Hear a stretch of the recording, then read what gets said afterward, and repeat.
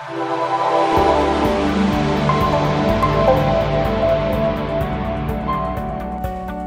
Alex Forte here. A really nice little tip for you to be able to stay more balanced in your chip shots. Now, a lot of you, when you get around the greens, we can get a little bit edgy and we start sort of moving off our center point a little bit too much, because we want to stay in this center here and we want to just be able to rotate around that point to allow the arms to glide through.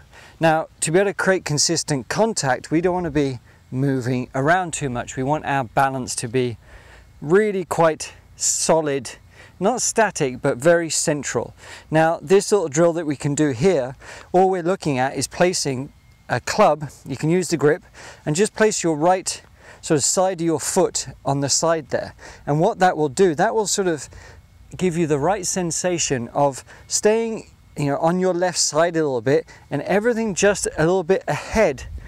But it will give you that feeling to stay here and not lean back too much and not to, you know, move forward too much. So it's a really nice little drill to hopefully give you the sensation of a nice balanced position and the same feeling that you should have at impact. You know, I'm accentuating it here a little bit because that's where we want to feel, because that's how we're going to collect the grass underneath the ball.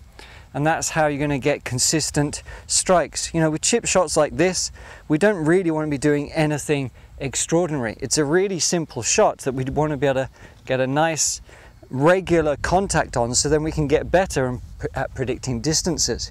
And this little drill here, making sure the right foot is on the side so our weight is a little bit more on the left, and then we're keeping the weight in those positions and we're just chipping through.